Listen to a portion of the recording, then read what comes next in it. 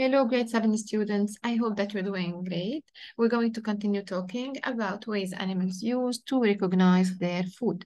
Last time we said that animals use their senses and their sensory organs to recognize their food. Senses are in number of 5. We have the hearing sense, seeing sense, smelling sense, tasting sense, and touching sense.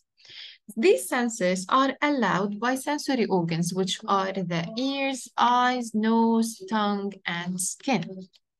In order to recognize their food, and for sure this differs from one animal to another, animals use different organs and senses as we saw in document 1. In document 2, we talked about ways grasshoppers recognize their food, and we conclude that at the end, grasshoppers use their smelling sense, their seeing sense, and they also use their palps for tasting. Today, we're going to work on application 1, page 20. So please get your copybooks and let's start. Application 1. How does a platypus find its food?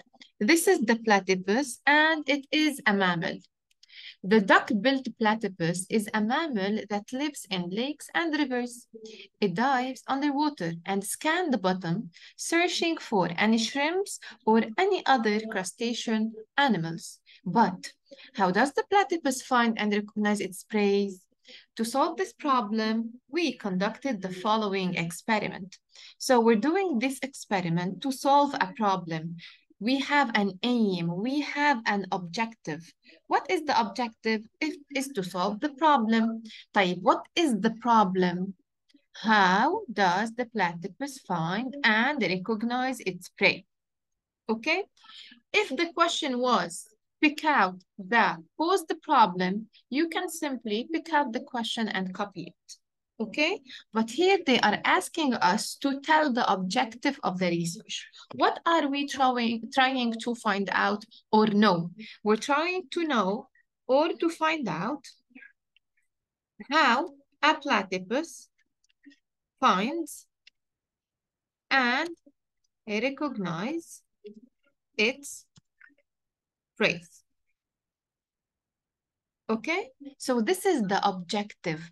Another word for objective is aim or purpose. So when I ask you about the objective of an experiment, the aim of an experiment, the purpose of an experiment, okay, they point to the same question. What are we trying to do in this experiment? Why are we conducting this experiment? So in order to find out how a platypus finds and recognizes its food. So how a platypus finds and recognizes its prey. Classify platypus according to its food diet. Classify, we have to justify our answer. What does a platypus eat? A platypus feeds on shrimps and other crustacean animals. So it feeds on animals. So what is its type according to its food diet? It is a carnivore. And we need to justify. So we will say it is a carnivore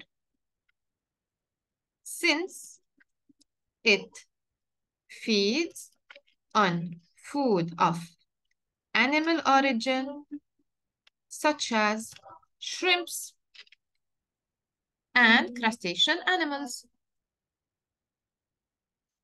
Classify, we need to justify our answer.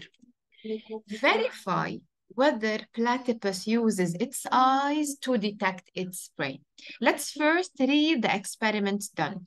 We did 4 different experiments. In the first one, we closed the eyes of the platypus.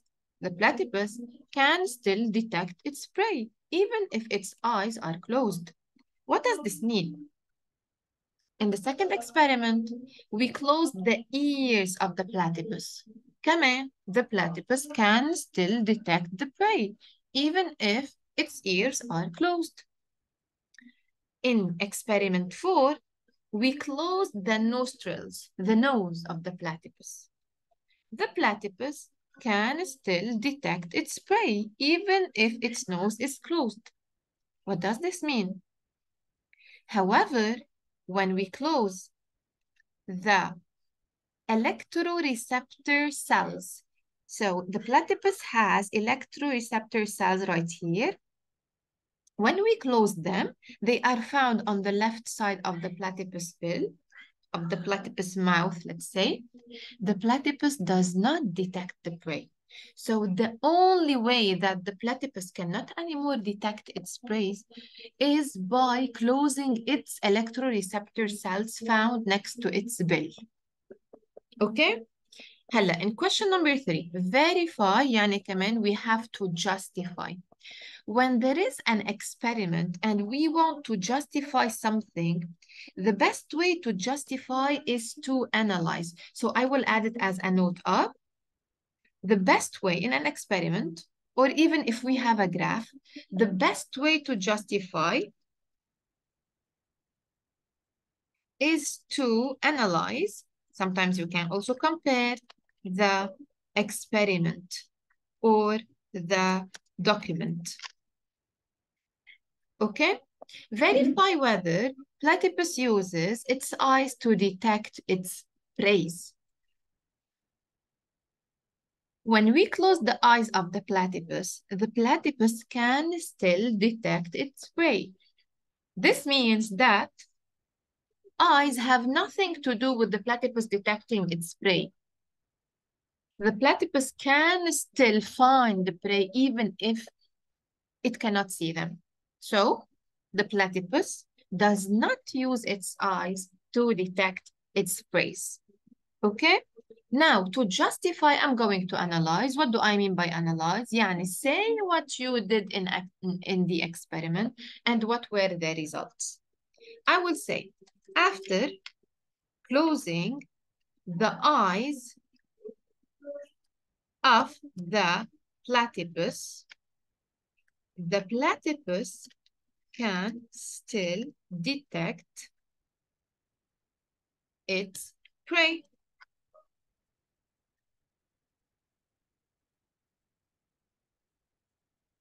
Okay? I will add here in experiment 1. After closing the eyes of the platypus can still detect the prey. So the platypus does not use its eyes to find its prey or food, as you want.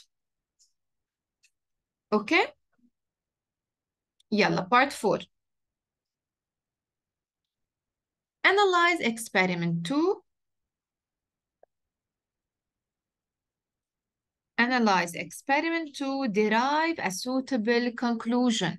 We're going to analyze experiment 2. What do we mean by analyze? يعني tell me what you did in the experiment. Do not forget to mention the variable factor. Here it is closing the ears in experiment 2. وكمان the results. Yeah. In experiment 2,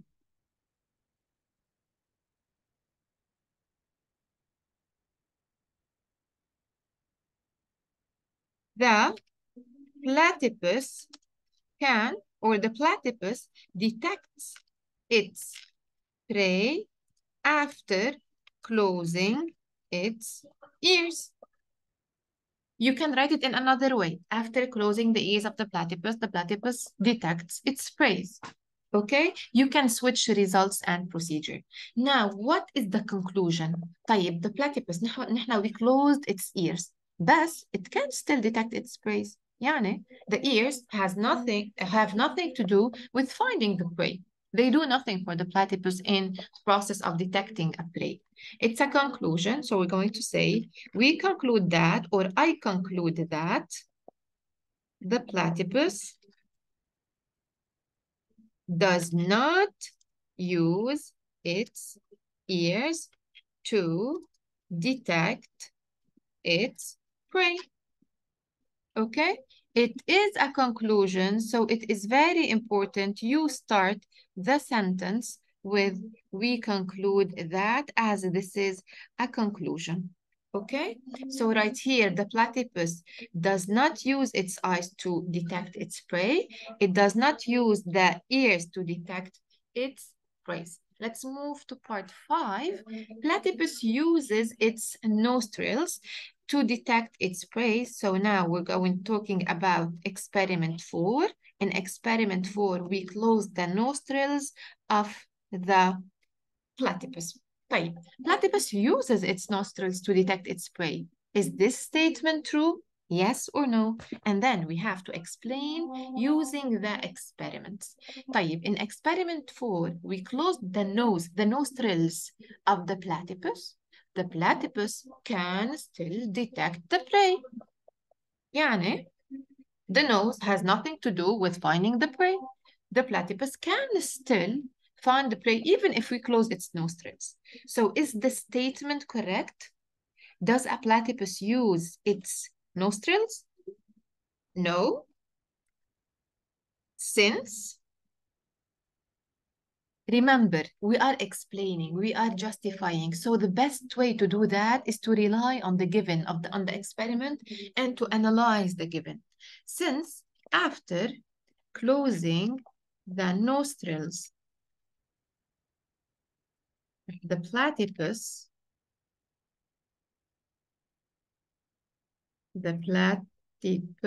can still detect its prey. Therefore, يعني, so the platypus كمان does not use its nostrils to detect its prey. Okay? So also the platypus does not use the nostrils. We used experiments 1, 2, and 4.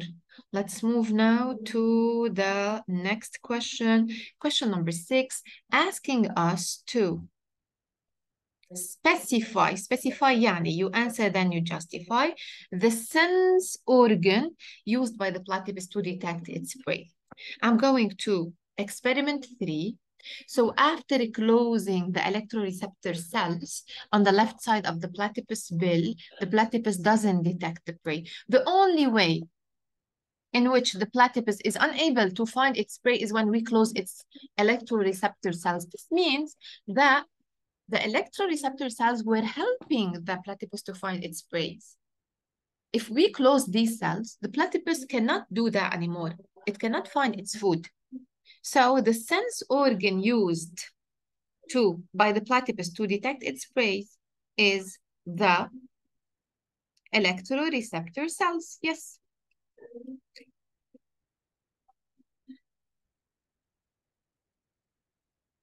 So the electroreceptor cells, I'm going to justify, so I'm going to analyze the experiment we did to find out that the platypus uses its electroreceptor cells.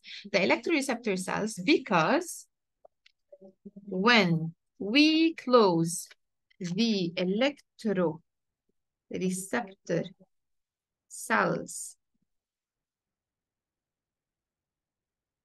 found on the left side of the platypus bill, the platypus does not detect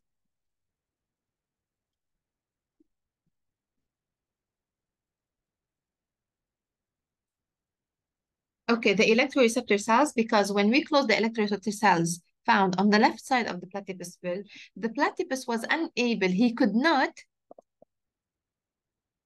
detect its prey. Okay? So the electroreceptor cells, since when we close the electroreceptor cells of the platypus, it couldn't detect its prey. Okay? Specify, we start with the answer. So I gave the answer, electroreceptor cell. Answer, then justify. You answer, then you justify your answer. And I'm talking here about specify. Okay, now the second part of this question.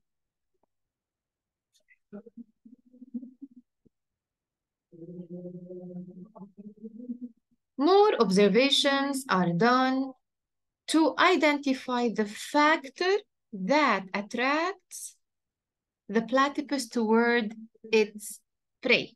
طيب. To identify the factor that attracts the platypus toward its prey, this is the aim of the experiment. هلا هون هن they didn't ask us to write the aim, بس I'm telling you if they did so, this is the aim of the experiment. Why are we doing this experiment? I told you aim نفس الشيء هي objective وكمان purpose. So we did other observations to find out the factor that attracts the platypus to the prey. يعني what does the prey do to attract the platypus? The variable was عملنا two observations A and B. If the prey remains in its place, the platypus keeps swimming. But if the prey moves quickly, the platypus approaches its bill to the mud, then snaps up it.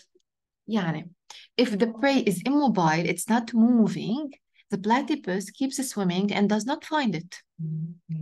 But if the prey moves quickly, then the platypus finds it.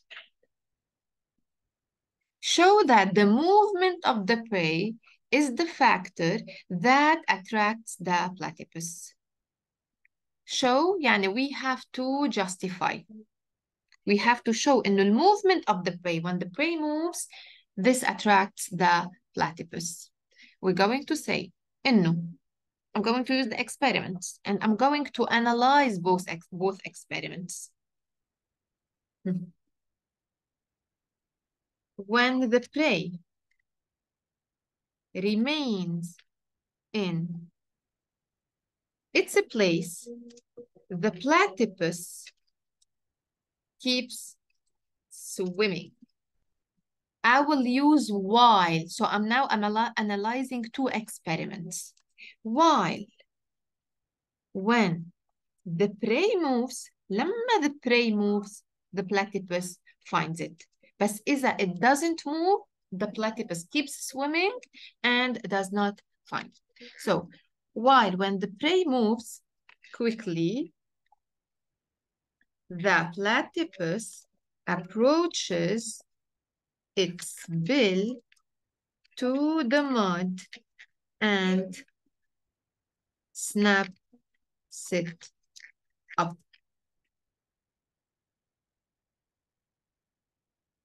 So therefore, the movement of the prey is the factor that attracts the platypus.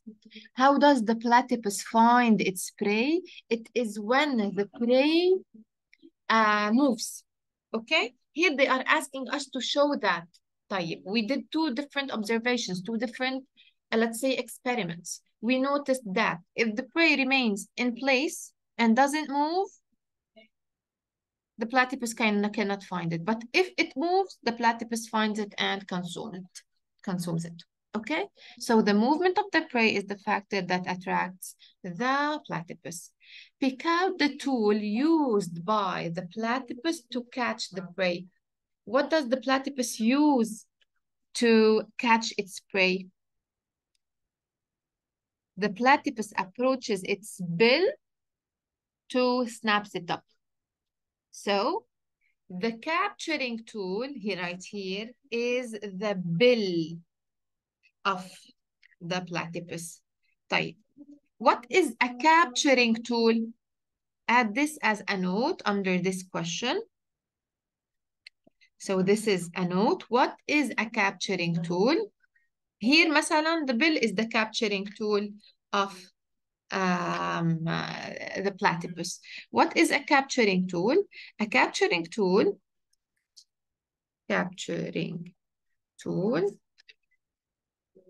is the tool used by an animal to capture its food.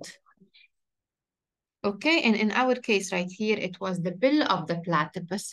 This is all for today. Thank you for listening.